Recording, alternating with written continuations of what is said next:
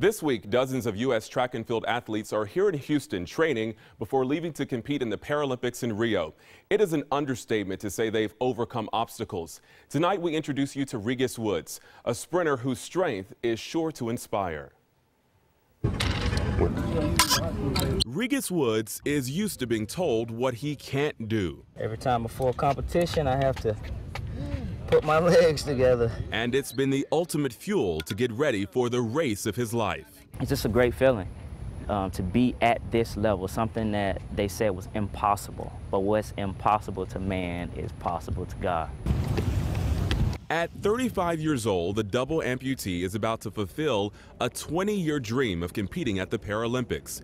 This week, he and the other U.S. track athletes are training at Texas Southern University before heading to Rio. Just because they're missing a leg doesn't mean they don't do box jumps, they're not in the weight room, they're not squatting, they're not lifting. They do everything a traditional athlete does. When I get to that line, it's time for war, it's time for battle. And I've always been a fighter, and I'm going to fight to the end. Woods was born with a condition where the bones in his legs never fully developed. Before he was 3, both legs had to be amputated above his knees.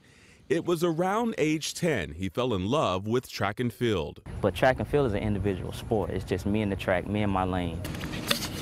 And that was one of the things that gave me some sense of worth. Already a national medalist, Regas Woods has a great shot at getting the ultimate prize, winning gold on the world stage when he competes in the 100 and 200 meter dash and the long jump. The road to the Paralympics has been anything but certain. My body is now getting used to. With injuries and personal setbacks. So you sacrificed a lot to even be here. You lost your job? Yes, I lost my job. That was my means of taking care of my family. But in spite of it all, I always talk about overcoming adversity with a positive attitude. That attitude, he says, is rooted in his deep faith. And when he runs in Rio, he says he'll also have the comfort of knowing some of the same people who told him he'd only be able to ever compete in a wheelchair will be some of the same people now cheering him on as he sprints across the finish line. I've lost 100 races before I got to this point. I got knocked down, but I got back up. The race is not given to the swift nor the strong, but it's given to the one that endures to the end.